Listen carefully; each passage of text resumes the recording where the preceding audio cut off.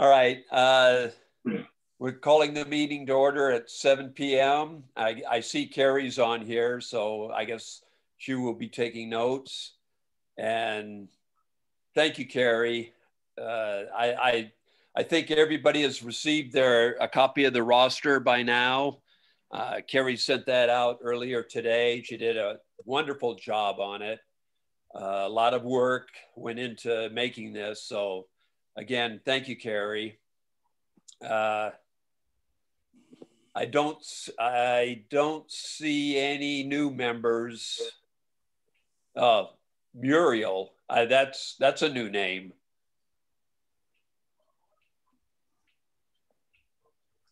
But not a new member. But not a new member, okay. Okay, so yeah,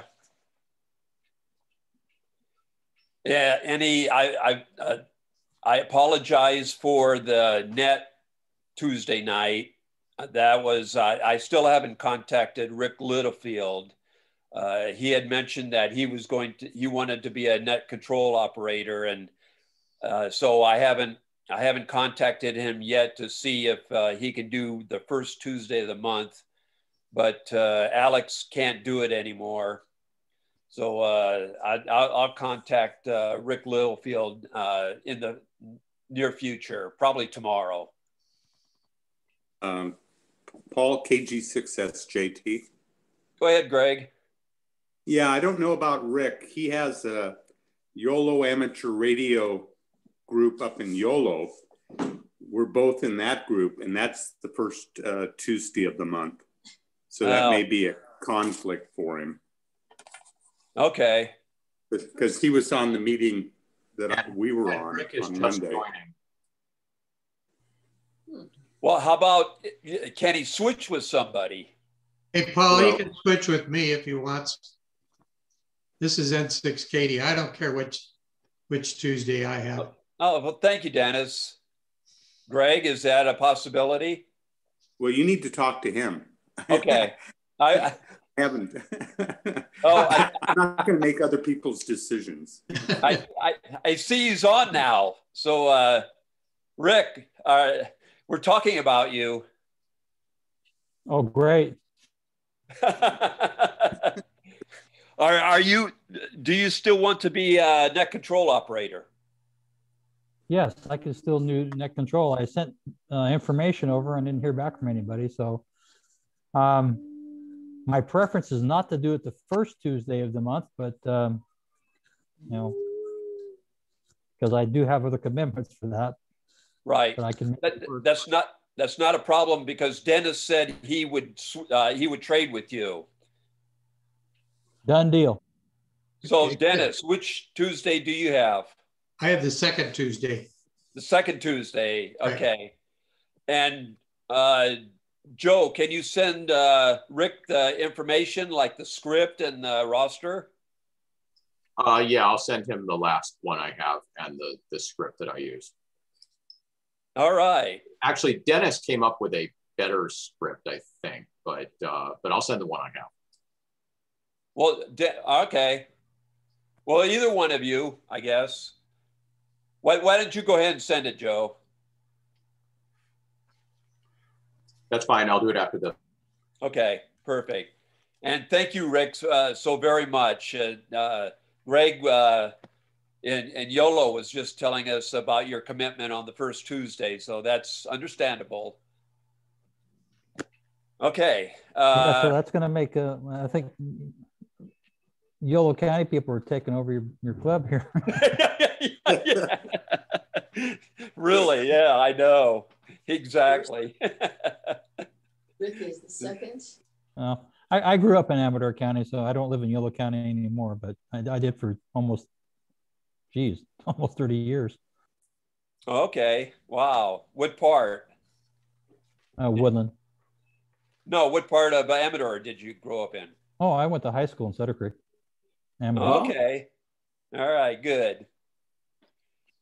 So again, thank you for stepping up and filling that last net roster. So any I don't think we have a presentation for tonight, but we do? We do. I'll explain it at the appropriate time. Okay, thank you, Howard. All right, good job. See, upcoming events. There are no upcoming events. The bike ride has been canceled. So the next upcoming event will be Field Day in June. So it looks like it's coming together. Anybody who wants to participate, contact, probably, I think Dennis said he wanted to be the coordinator for that. So contact Dennis King, and we'll get the presentation going. And it's the last weekend in June. So there are 3 people who've expressed interest in doing it now: me, Dennis, and I can't remember the guy's name, but another new member. Good. There's also a woman. I think Carrie or somebody also said she was interested. Yes, I'm interested. Okay. Good. Well, good. So we have like 3 or 4 people, so that's good. Already, yes, yeah. And the closer we get, the more interest we will have. So it looks like it's going to be happening. So again, it's the last weekend in June. That's the next upcoming event. I want to say that it's going to be a bad fire season. Already 30% of California is in a severe drought, not just a drought, a severe drought, mainly in Southern California, but it's still, it doesn't look good, especially down there. So we might be called upon to set up an ARES network for a Red Cross shelter up here. So anybody who is interested in that, please contact Dawn, W6FS, and let them know that you want to join ARES, and no experience is necessary, that it's a wonderful opportunity to help their community. It's very much needed, and especially the shelters that are upcountry. There's no cell service, and we need a radio network badly. So again, if you don't already belong to ARES, contact Don at W6FS, and he will get you signed up, and we'll be good to go. So I have a feeling it's going to be very bad this year. But that's it for upcoming events. Does anybody have any questions about anything before we move on to Howard's presentation? Question.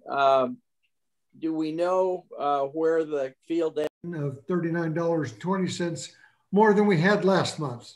And that's the best I can do at this moment. And I'm upstairs, not on the main computer where the file is, so I can't correct it quickly. That's all right. Thank you for that. But being in the plus side is better than the negative side. So that is the good news. Definitely, yes, yes. And then, Carrie, do you have a membership report?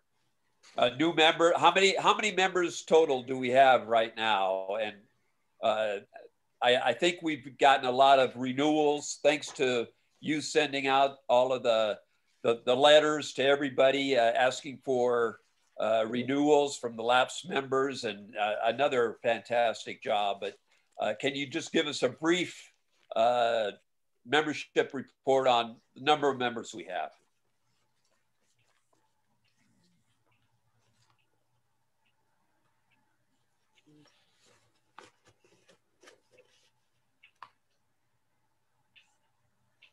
You're still muted, Carrie. Yes, I clicked the ask to unmute thing. So she should see that on her screen. Can you hear me now? Yes. Oh, good. Okay, thank you. It looks like there's 57 members currently on my updated roster. I'm still awaiting some responses. I added Debbie Colcott as a member. She's with Red Cross. Sandy Beckler is wondering if her dues are paid. I got an email from her. But so things are still in the works, and the rough draft is 57 on my roster that's completed for the moment. Well, thank you. I know Debbie very well, my Red Cross supervisor, and she lives in West Point. So she only became a member because she took a ham cram here in Amador County. So we let all of them, whoever took that test, be a member for a year. And so I don't think she will continue to be a member, along with, what's his name? Larry Warnick. He also took the test. He was automatically a member, and he lives in Tuolumne County, I think. So I don't think either one of them will be members from now on. But again, thank you so very much. We at our peak, I think a couple of years ago, we were up to 65 members. So we're still doing very well. So that's good to see. I'm glad. I'm trying to keep everybody, especially after last year. We lost the year. So I hope everybody is still staying motivated, and we're trying to come up with activities for everybody. And so I hope everybody continues to be a member. I don't want to say that we're going to have a lot of Aries work this year, but we just might. So again, it's extremely important for everybody to be a member of this club. Does anybody have any questions of Carrie or John, the treasurer's report or the membership report? Yeah, I have a question. Sure, go ahead, Steve. Okay, from what I remember from our treasurer's report last month and our monthly costs, our membership fees are not going to cover our costs for the rest of the year, and we're going to continue going negative. So we need to talk about how we can get rid of some of our expenses pretty soon, I think. Or increase the dues. Don't you dare think about cutting the treasurer's salary. No, but we have things like, and I know Joe likes to have the internet at the repeater site, but that puts our phone and internet costs close to $100 a month. And that's quite significant. And whereas we need the phone patch, and Joe, I don't want to step on your toes, but the internet is a significant cost every month. Well, okay, how about, we'll discuss that at our next board meeting. We should be having one pretty soon, in-person board meeting. The number of cases in Amador County, they're down to about 2 and 3 new cases a day now. So it's way down from what it was in December and January. Well, we might think about having a board meeting like some other time other than right before this meeting, because if we're going to continue having the meetings online, we could do the board meeting, at a different time. Yeah, we could do that too. Yeah, exactly. So if we just, I don't know. I don't know about April, but the way things are going, we just might have an in-person meeting in April, both a general and a board meeting. But if we don't, we can have a board meeting anytime. So yeah, why don't we discuss either cutting expenses or raising the dues? And we're definitely not getting rid of auto patch. That's too valuable of a resource for us to have. But we'll discuss this at the board meeting, whenever that is. Okay, thank you, Steve. Did that answer your question? Yeah, and we could also think about a fundraiser of some kind, maybe a swap meet or something. later in the year. Exactly. Yes. Yeah. Or barbecue or swap meet. Yes, definitely. So that's good. I'm so looking forward to this summer. And I think a lot of people are. Anyway, all right. Thank you, John. I think, does anybody have any other questions? I have a request.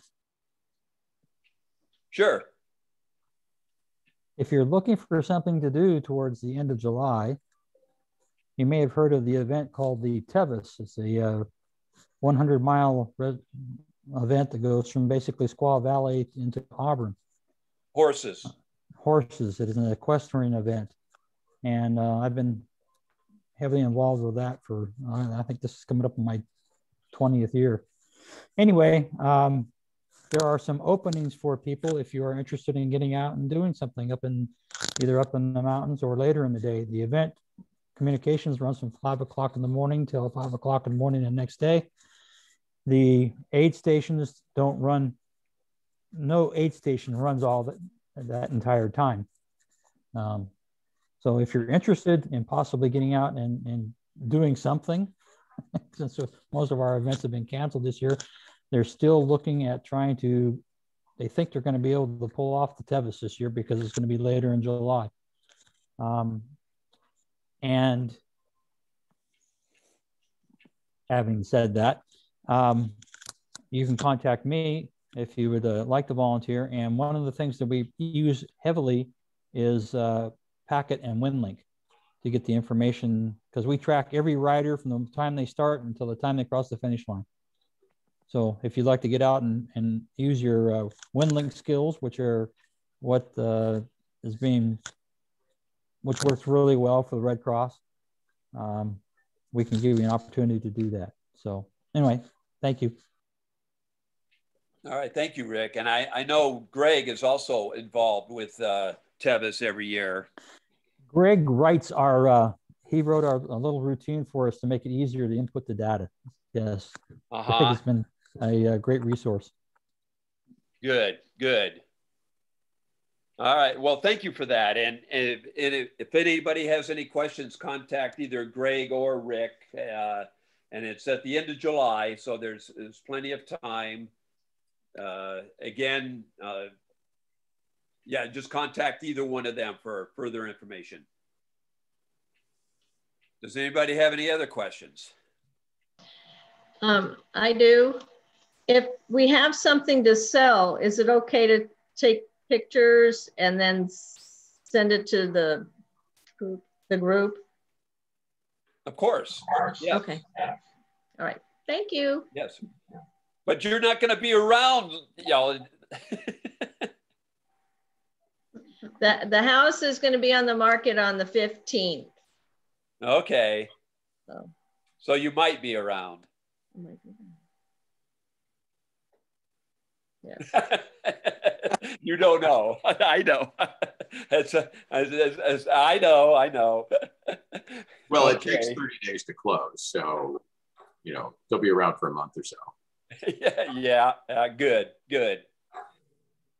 All right. Any other questions or comments or complaints?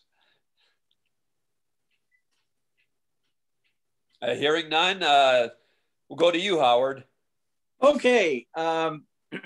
This is another one of my group participation programs. Try to get everybody involved that's here on the Zoom tonight. And I've asked this question a few times, and sometimes it comes up on the radio, but I thought we could just go around. Anybody that'd like to participate can. I hope maybe everybody will, but an interesting question that I'm always asked is, how in the world did you get into ham radio? And for everybody, it's a different story. So would the group like to participate? Yes, of course. Okay, good. Well, I've got one participant already. That's good. Well, I'll start out and tell you how I got into ham radio, and it goes back to about 1954, and two ham radio operators got on the air on my street, and this is back when most of the radio communication was on AM. And AM got into everything around it during those times. And you could pick up your neighbors, ham radio neighbors, on your telephone, on your television, on your AM radio. So I started to hear all this going on the radio, and I got very interested in what it was. And so I went down the street, and there were big antennas up in the sky, both houses. So I knocked on the door, and I made a new friends. And these guys were both ham radio operators. And I asked them what it was all about. And so they said, well, come on into my ham shack. So I did. And at that time, there were lots of sunspots. And these guys were working around the world almost any time they got on the radio. And that was amazing to me. So I got a Heathkit receiver. It wasn't a very good one, but I could pick up ham radio signals on the receiver. And there was an article in a publication called The Boy Mechanic. Some of you may remember that book. It was an orange-colored book, as I recall. Anyway, on how to make a CW key and light bulb that you could send Morse code on with a light. And my father helped me build it. And so that was how I got introduced to Morse code, with that light bulb and a battery and a little piece of galvanized steel that I used for a key. And so that went along for a while. And periodically, I would kind of revisit ham radio, or I would get a copy of a magazine. And my interest really never dwindled. But fast forwarding a little bit, in 1965, I was thinking about things I wanted to accomplish and do. And I had pretty well gotten squared away with college. And so I wrote down a list of things. And one of them was to become a ham radio operator. So anyway, I was home for a while, and I went up the street again, knocked on one of the doors and said, hey, I want to become a ham radio operator. Will you give me a novice license test? And he said, yeah, sure. I got to find out how I do that. But he said, I'll take care of it. I'll call the FCC and find out how I administer the license to you. That was the way it was done for novice. So anyway, I got my novice license in 1965. And I really enjoyed ham radio, but I went back to college and I got busy again. And I let my license lapse after having it for 10 years. So I didn't do anything with ham radio until my son came home from a Boy Scout meeting with a code oscillator and a key. and said, you know, I really like this Morse code. You were a ham radio operator, weren't you, Dad? And I said, yeah. And so anyway, he said, well, he said, I want to learn Morse code and maybe I'll become a ham radio operator. And so he played around with the code key and one of the other kids and scouts, and pretty quick, it was apparent my son had a real knack for Morse code. Just immediately almost, he was doing very well with it. So I decided to help him out and get a station set up. And what happened, of course, is I got interested in ham radio again too. I got bit by the bug. And so he's still a ham radio operator. I'm still a ham radio operator and active. And it's been a great hobby. I've met a lot of people around the world. Yeah, I have a good friend in England that I talk to every week. We used to talk ham radio, and we're still planning to do that. But during the downtimes with ham radio, we've gotten on Echolink, and we've gotten on Skype, and now we're on FaceTime. So I've had made a lot of good friends with ham radio here in this club and in the Bay Area and down in Tulare where I lived before. So that's how I got into ham radio.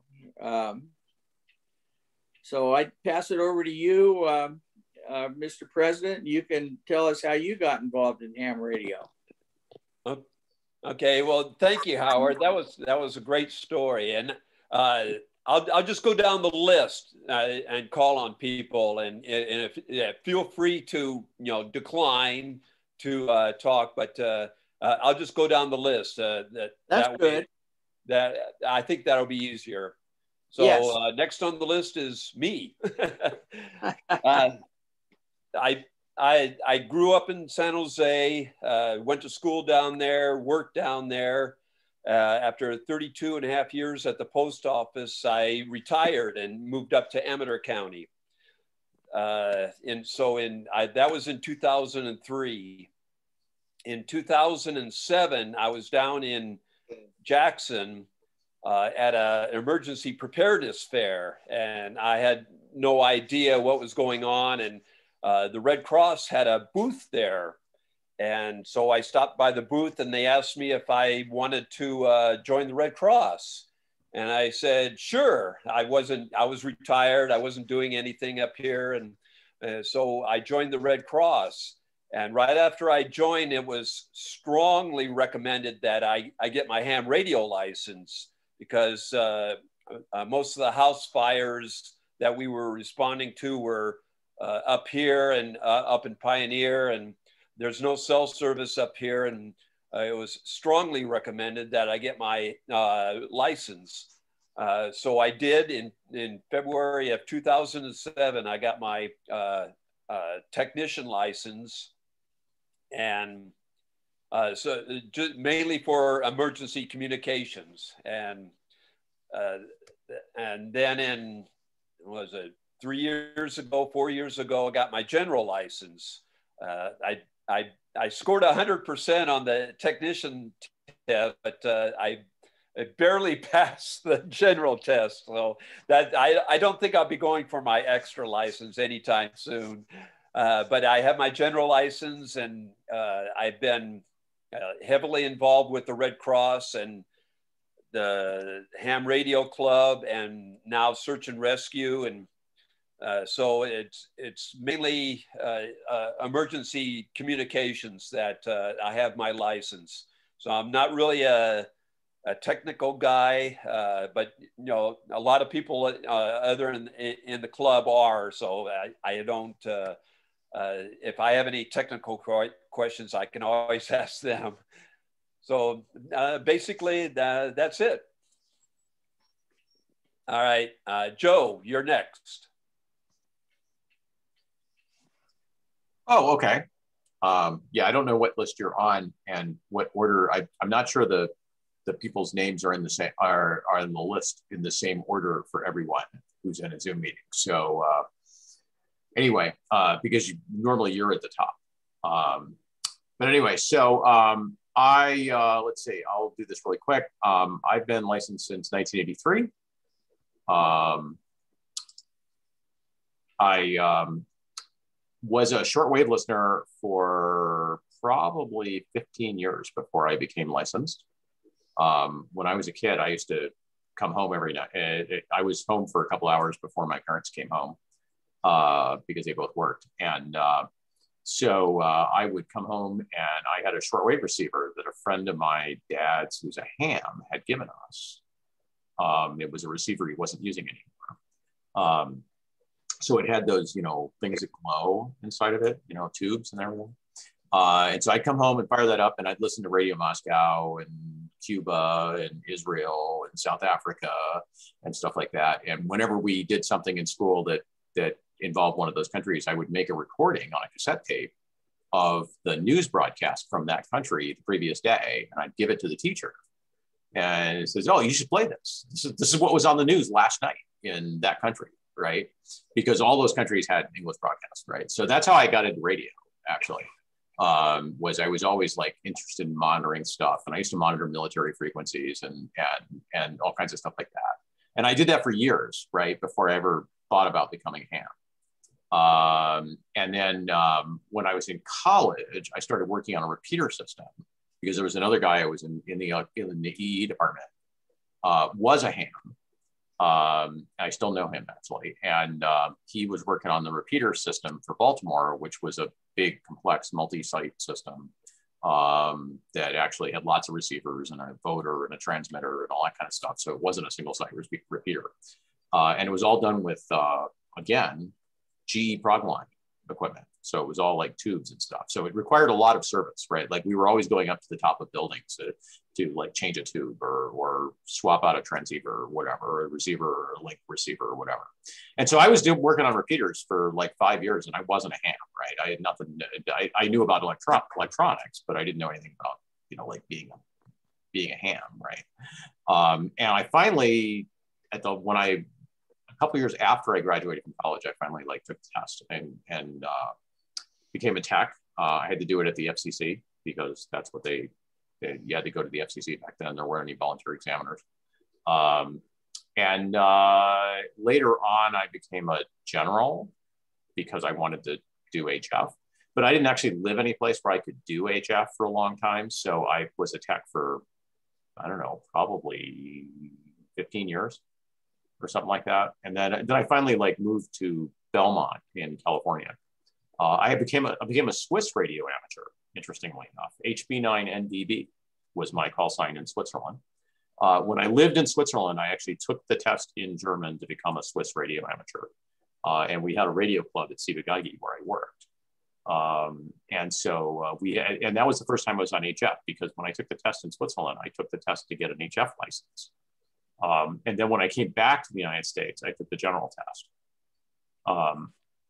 in the US. So and that was, I came back to the United States in 1997 or 1996. I came back to the US. So there we are. And I've been, you know, licensed ever since then. Anyway, that's me. Great story. All right. Yeah. All of these are great stories. Dennis King. Can you see me okay? Is the focus and everything all right? No. No? No, we just have your name, call sign. I wonder why the camera's not working. Your camera's turned off. You need to turn video on. Oh, I wonder how I do that. There's probably a button down in the lower left to do that. It says start video. Yeah, it'll say start video on it, wherever that is. Maybe on the top too. Wait a minute, wait, start video, okay. Now can you see me? Yeah. Yeah, there you are. All right. You guys see me okay? Yes. Okay, good. I'll tell you a little bit about my background. I couldn't wait to get to high school because I heard that the high school that I was going to had a radio club and they actually had a 2-semester radio curriculum. So as soon as I got to high school, I joined the club and started taking code practice sessions. And I think when I was about 15 years old, I got my novice license, which doesn't exist anymore, but you had to be able to pass 5 words a minute receiving code, and then the exam, the written exam. And then shortly after, I had that about a year. I think you could only have it a year, and then it expired. And so if you hadn't moved up to general by that time, then you essentially had to start over. So I got my general when I was about 16 years old. And the radio club that I was in, they had a teacher whose whole sole purpose was to teach electronics. And the high school I went to was a very progressive school. This was in Iowa.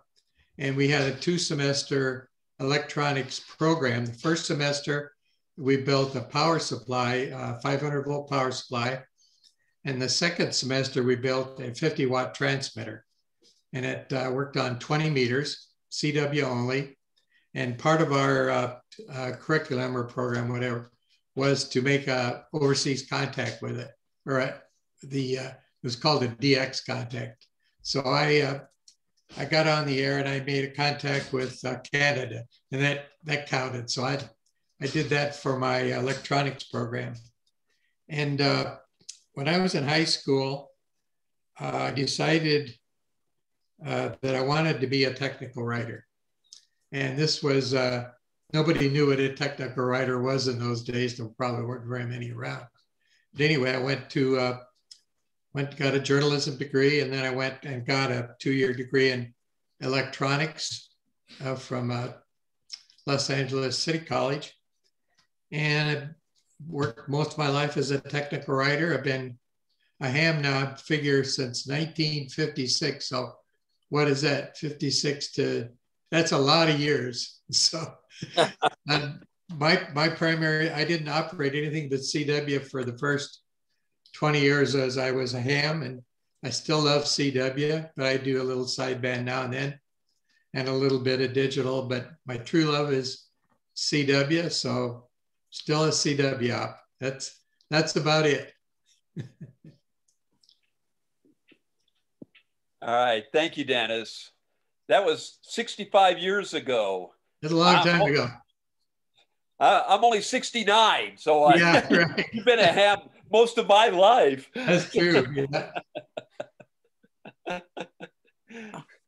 All right. Thank you. Next up, Jim Marshall. Am I on? Yeah, I guess I'm on. Yeah, we see you. Oh, good. Yeah, like my little yellow square goes on. I think I got most of you beat. I took an electronics course in high school back in 1954. The teacher, we had a little code in there, but didn't get me really excited, but I enjoyed electronics.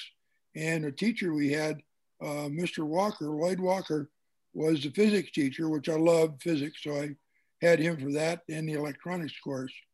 And I really didn't get much involved in ham radio until just after I was married. My best man and his dad were both hams. And so I talked it over with my wife and said, do you think I should? She said, sure, why not? So I contacted my best man, and he gave me my novice license, which I passed. In the meantime, I was in the reserves, Navy Reserves, and I was striking for radio operator. So my code was coming along pretty good. So in about 1957, I got my novice license, had that for a year, and just a little after that, passed the general at 13 words a minute.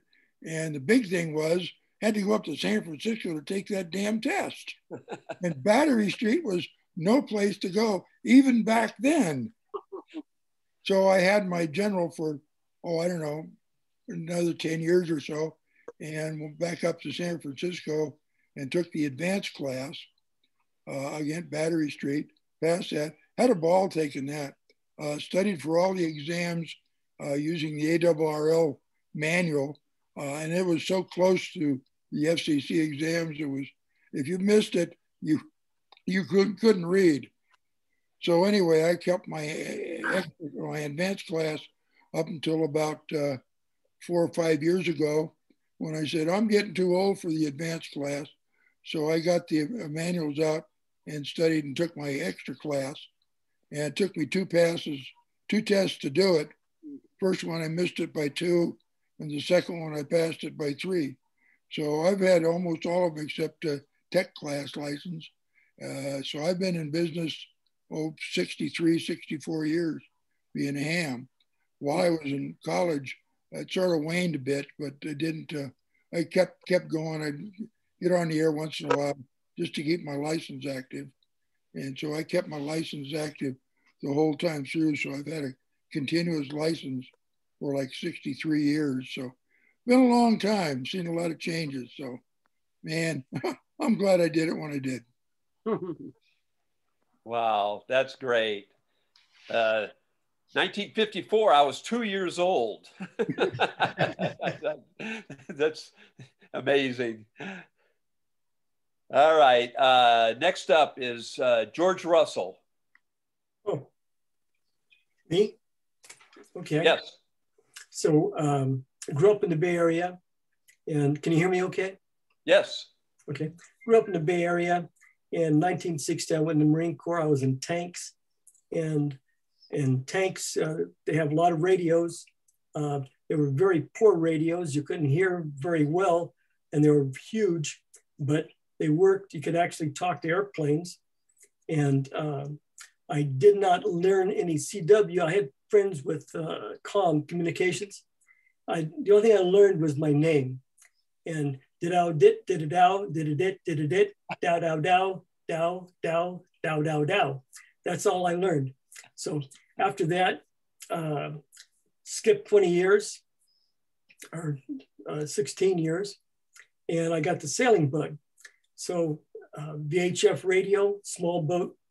I went from that, and around 1980, I had a larger boat with much more equipment, and VHF radio and single sideband. Went to Mexico for 3 years, and got to talk all over the place with this single sideband. And coming back from Mexico, I got the 4-wheel drive bug, and I had family in Pioneer. So we came up and experienced the Squaw Ridge Trail up here, and eventually fell in with the Motherlode rock crawlers. And so I just had a CB radio, and they said, well, you got to get a ham radio. So I took the ham radio test. I had studied for a long, long time, very hard. And I had one wrong answer. Now, and that was in Pine Grove. And the guy that corrected my test said, you only got one wrong. If you hadn't changed that one answer, but I changed 3 answers. So, but I only got one wrong. And so that's how I got my ham license, and that's where I am now. Very good. Wow. All of these years and years of experience. It's incredible. It's good to see. The order on the participant list keeps changing. So I guess Robert Montgomery was up here at the top of the list, but there he is. Okay. Go ahead, Robert.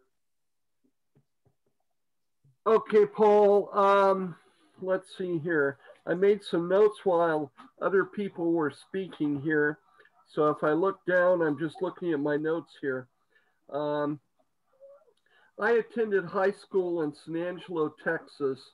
And at the time, a lot of my friends were involved in electronics, and you know, mostly just hobbyists. And I think the reason for that, that whole group was kind of underwritten by General Telephone and Electronics. And, you know, when field day would come along or anything else, or if we needed any gear, you know, it was at our disposal. We basically had access to cherry pickers and enormous truck mounted generators, as many as we wanted, whenever we wanted, and we could just pull all kinds of fun things off as a result. And we had monthly meetings, and we all, you know, we were all friends, and some of us have actually stayed in touch to this day. My call sign, K6FNI, is actually derived from my friend, my mentor's call sign, which is K5FNI. And so after being out of touch with him for many years, we got back in touch, and it's been great. He's continuing to serve as my mentor here. But anyway, as a result of the association with GT&E and my friends who were all learning code, I learned code, and soon after passed the novice exam. And you know, I met up with I think a general, or maybe I guess a general class license holder in town, because we were away from an FCC you know, site.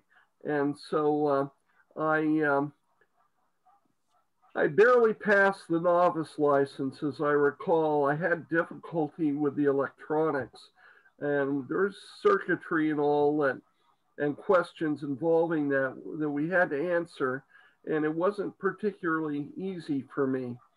But anyway, I spent about a year, because the novice license was only good for a year before it lapsed, made hundreds of contacts all around the country on with CW on 40 meters. I was using a Heathkit DX 60 that I built, along with a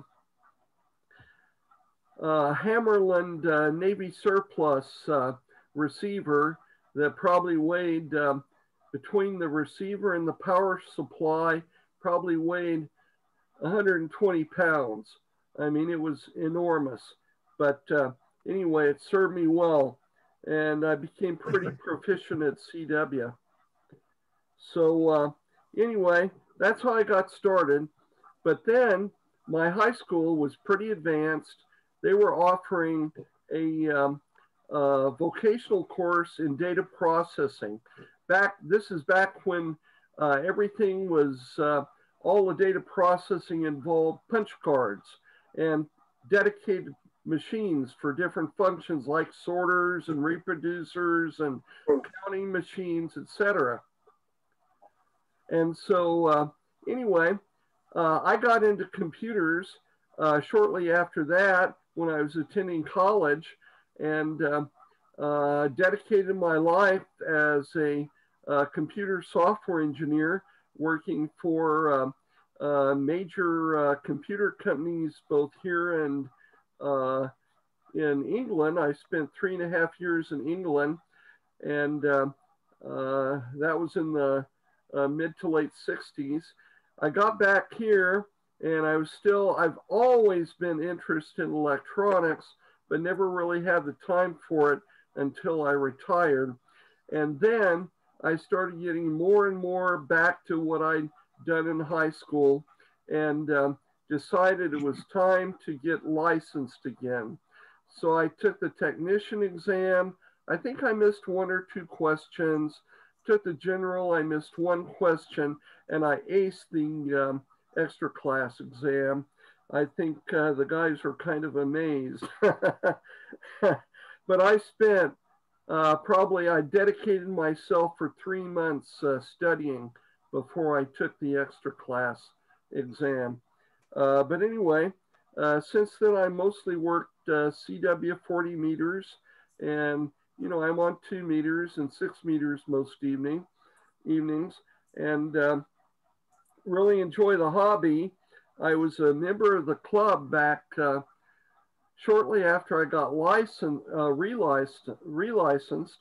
and I don't know, when all kinds of changes were going on in the club, and I just wasn't able to make it up from Jackson to club meetings.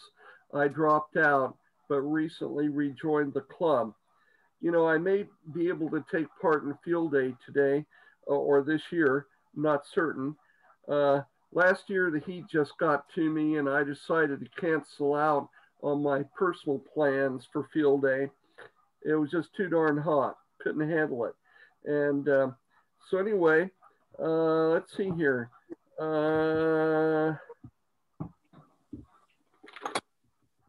Did I miss anything here?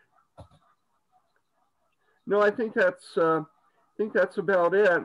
I've got a really great electronics bench with all kinds of test gear, and right now I'm kind of going back to my roots with early 1960s computers, and I'm got a project going where I'm reactivating some core memory.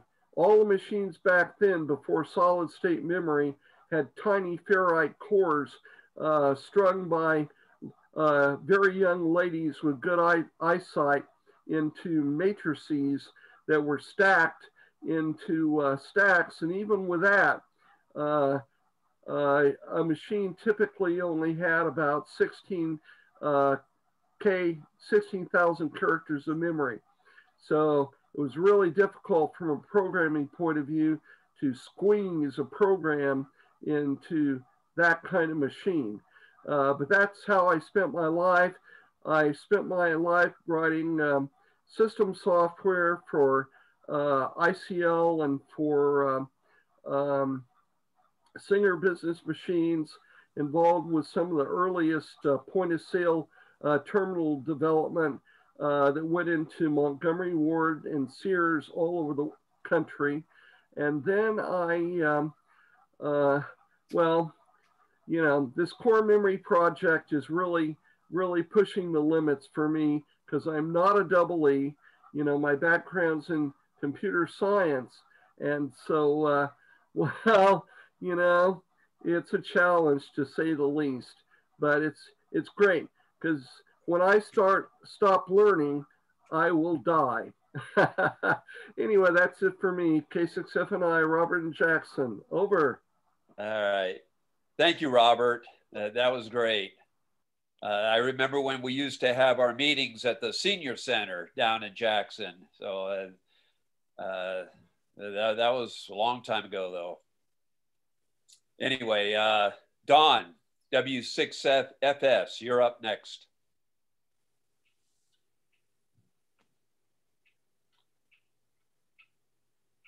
Yes, maybe I should give you some video, I guess. I don't know. Are you wearing clothes? Yeah. Hang on. Oh, it won't start. You shave? Paul didn't shave. Yeah, it won't start. Oh, well, anyhow, that's my my dog. His name is Sarge, okay? Okay. He's 3 years old. Let's see. I got involved in ham. I moved up to Pioneer in 2009 from San Diego area, where I worked as electrical engineer for a company for 35 years. Anyhow, in 2010, we had a big storm up here. We lost all power. We lost phones. We lost TV. We were isolated. Big snowbanks, power lines, and power poles down all over the place. So I lived through that somehow, and I saw, and I was going to get out my CB radios, which I was a CBer down south out in the desert, and I saw a article in the newspaper, and it was about the Ham Radio Club in Pine Grove. And I said, oh, wow. And so I talked to my wife and I said, you know, maybe I'll go down there. And she says, well, maybe you should, because that's the better hobby than raking pine needles, like it was my hobby there for a while. Anyhow, so met a bunch of great guys down there, and Howard and Joe, didn't see you down there, but a lot of the guys, and Dennis was there. I remember Dennis being there, and John and. All right. Thank you to both of you. That was a good story. Okay, Carrie, you're up next. Can you hear me? Yes. Okay, hi. Well, I'm not really a ham yet. I feel like I'm just a piglet. I got my technician's license. Carrie, you need to turn on your video though. Well, no, she doesn't have to. I don't think she wants to. So doesn't she have to? Okay. It's not necessary. Okay. Okay. I'm not sure how to do that, but can you hear me? Yeah. Yes. Okay, great. Sorry. Well, you can tell I'm not a technical person, but I got into this for the emergency comms aspect of it. My husband and I were evacuated for 8 days from the Butte fire in a Class A with 3 Chihuahuas, a hound dog, and a cat that meowed for 13 hours straight.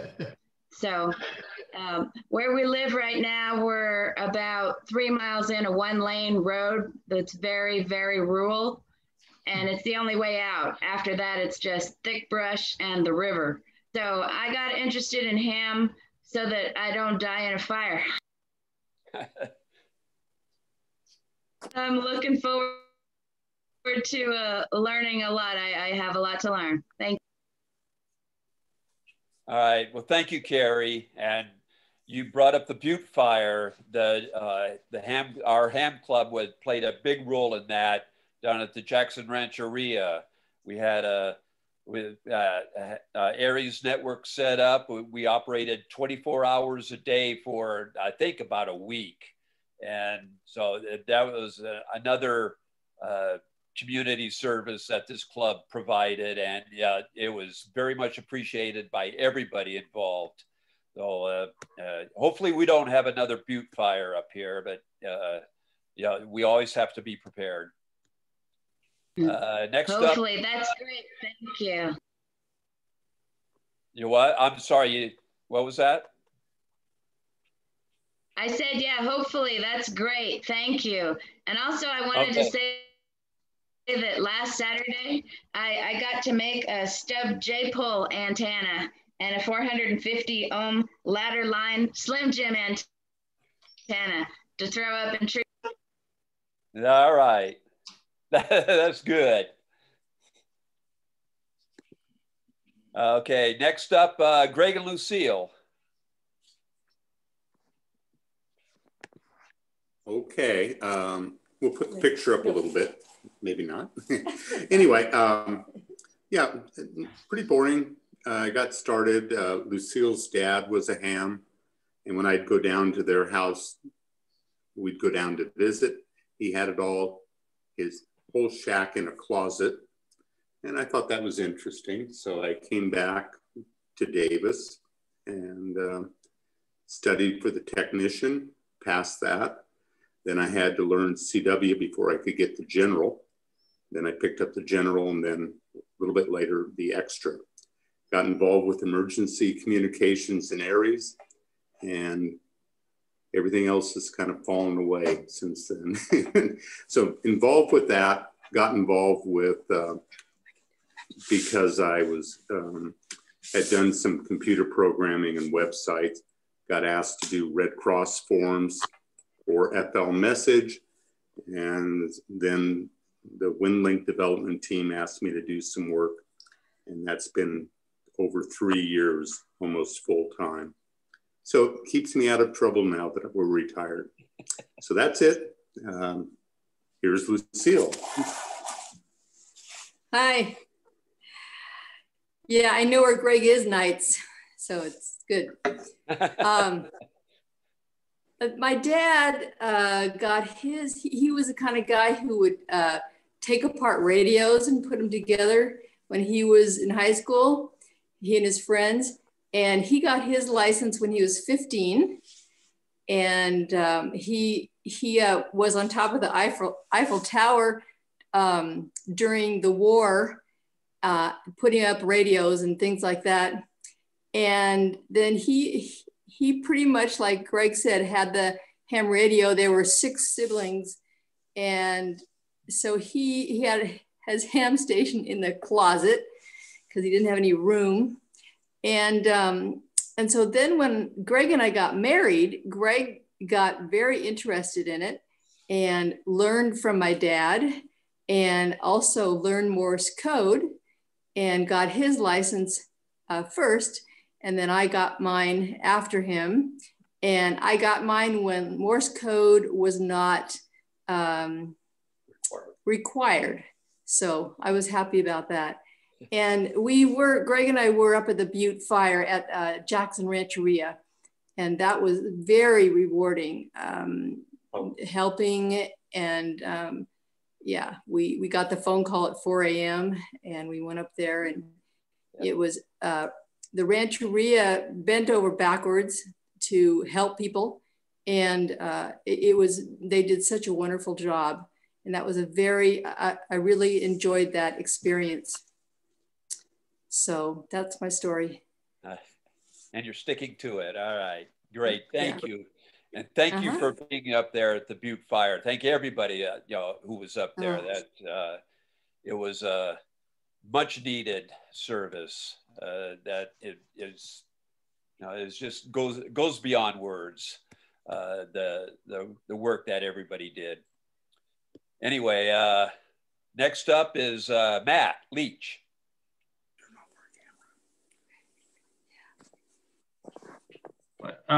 Some of you are older than, or have been a ham way longer than I've been alive, but I'm one of the younger ones.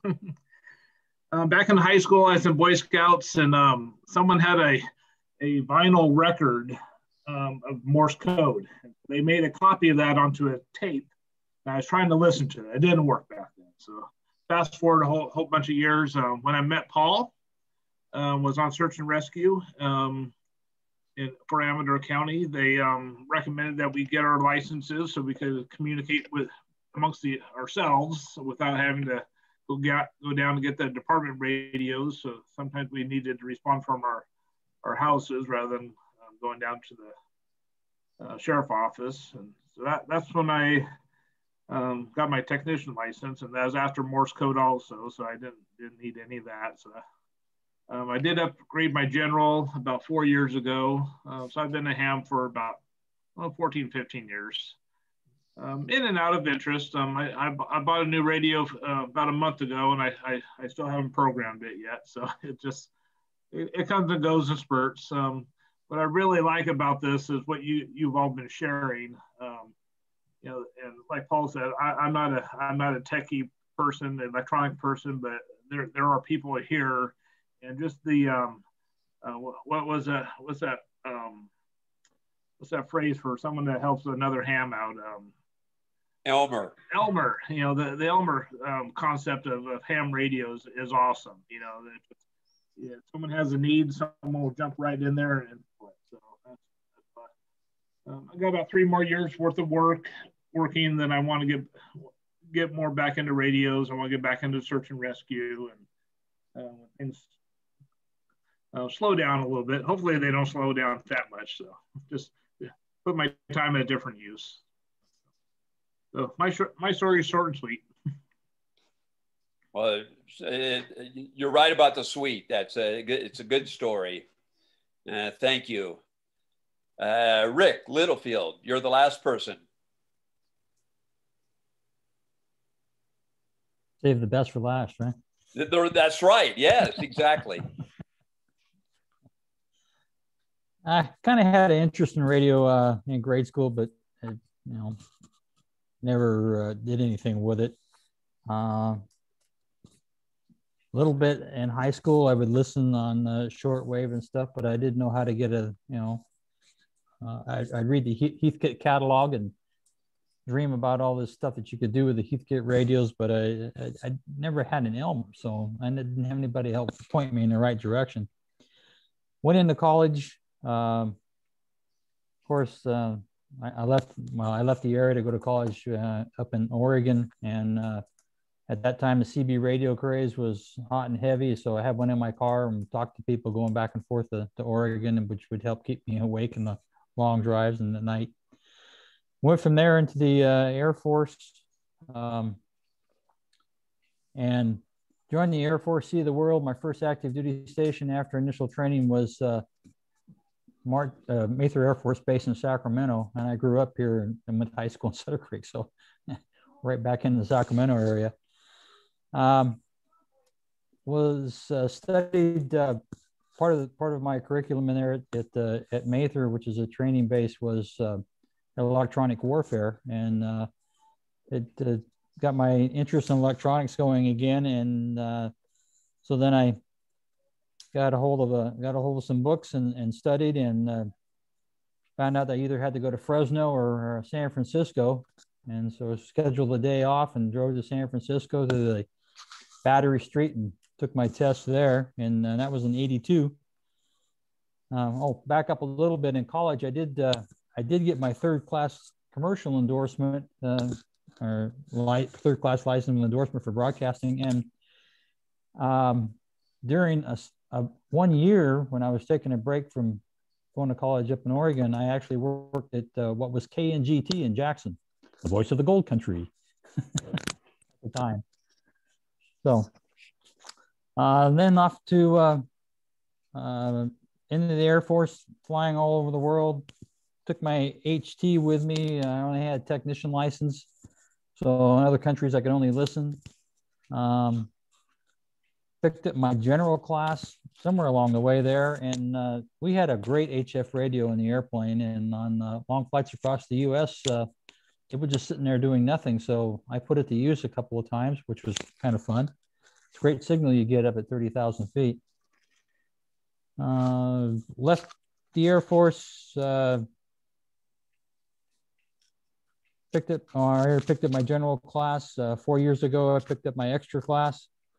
I also volunteered up there to the Butte Fire. I was an EC at Yolo County at the time, and so they were looking for volunteers, and Greg and Lucille volunteered, and I think Bill Gustafson came up too. And I came up and volunteered and pulled a shift up there. And then my most interest is public service and how to do stuff out in the field. I'm not a big guy for contesting, but I like going out and setting stuff up and making it work under less than ideal circumstances, just to prove that it can be done. That's the fun part. Which, yeah, I mentioned the Tevis before. We have some pretty rough areas along the Tevis ride, and we are able to get a signal out from everywhere, and sometimes we have to work really hard to do it. So that's it. Thank you. I got to go put the grandkids in the bed. Okay. All right. Well, thank you. Every one of these was a great story. Every one. That's wonderful. It's good to see. There's nobody else on the list, so thank you, Howard. That was thank you, Howard. That was fun. It was, yes, a lot of fun. Great idea. Yes. Before we close the meeting, does anybody have any questions about anything? Comments, complaints? Yeah, me. Go ahead, Jim. I still don't have any information about next month. We're pushing, but they're resisting. So I don't know whether the clubhouse is going to be available for use towards the end of the month or not. So I'll let you know if I find out. Okay, how about we have another Zoom meeting for our monthly meeting next month then? That sounds good. Just to make sure. Yeah. Okay, good, thank you. And we still can have a board meeting if everybody wants. I'll send out emails checking on the response for that. But we'll have another Zoom meeting for our general meeting next month in April. I could do a Zoom meeting for the board meeting separately. I just don't want to do them at the same time. Okay. Okay. Good. And I did determine one thing during this meeting, which means I'm going to have to paste together a whole bunch of videos in order to make the video of this meeting. I need to shut my remote off because if there's somebody on digital modes on 40 meters, it crashes my computer. My computer crashed 3 times during this meeting because there was somebody over there transmitting. And I didn't realize that's what it was until like the third time I heard the digital grunge on the stereo. And I said, oh, wait a minute, that thing's actually on. Oh, okay. So that's why we kept losing you. That when I disappeared, it's because of the hard reset. And I had to go through the whole reboot sequence and then start the meeting again. And fortunately, the meeting doesn't, I didn't know this about Zoom, but the meetings are truly in the cloud so that when the organizer of the meeting goes away, it doesn't drop. Right. I think I set some parameter in Zoom that said when I start a meeting to let it continue if I disconnect, and I'm glad I did now. Right. Good. Okay. Well, if nobody has any other further comments or questions, and we'll close the meeting at 8:19.